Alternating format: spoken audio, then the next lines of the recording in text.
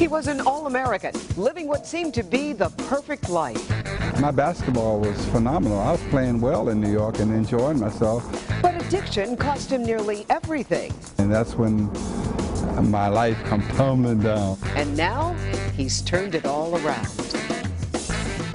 That's right, a great player at U of D, an Olympic gold winner, and an NBA star who married a supermodel. Appeared life couldn't have gotten a whole lot better for Spencer Haywood. Unfortunately, it got a lot worse. Life in Hollywood brought more downs than ups, it seemed. But today, Haywood has an all-American comeback story. This past Friday night, a homecoming for Spencer Haywood at Callahan Hall. He played one memorable season at the University of Detroit back in 1968.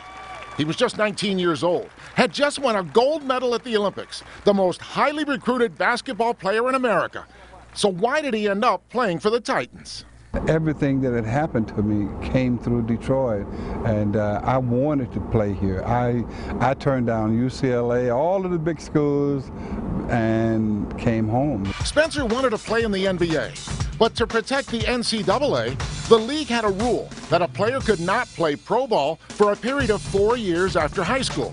Many considered that rule illegal, and Spencer signed a deal with the Seattle Supersonics. When I signed the contract, the NBA filed suit against me, saying he's an illegal player. He quickly became the target of harassment in every stop on Seattle's schedule. Every town, yeah. So that, ladies and gentlemen, we have an injunction against number 24, Spencer Haywood, the illegal player.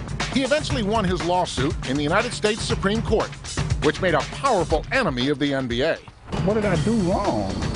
And all I was doing was trying to get my mother out of the cotton field from picking cotton for $2 a day. The legal storm passed, but real trouble loomed on the horizon. Spencer was traded to the LA Lakers, the era of Showtime.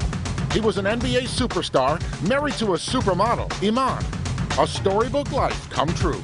It was the best time I had in basketball, and all of a sudden I started hanging out with the Hollywood people and wanted to be, you know, something that I wasn't, and I got tripped up with cocaine, and that's when my life come tumbling down. Doom, doom, doom, doom, doom. It was devastating for his wife to see Spencer throw away his career, his family, and his life. To see all of that go down the drain, you know, over some little powder, it was just not, it break her heart. It was unfair. Oh yeah, some tight shots at the ball. Oh my gosh, I can't miss.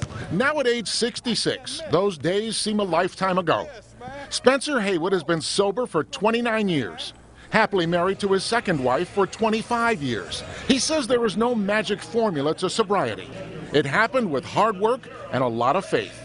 Because I surrendered all of my will and my care over to God, as I did when I was a kid in Mississippi, because we didn't have food and stuff like that, so it was what we had was God. So I had no problem going back to that.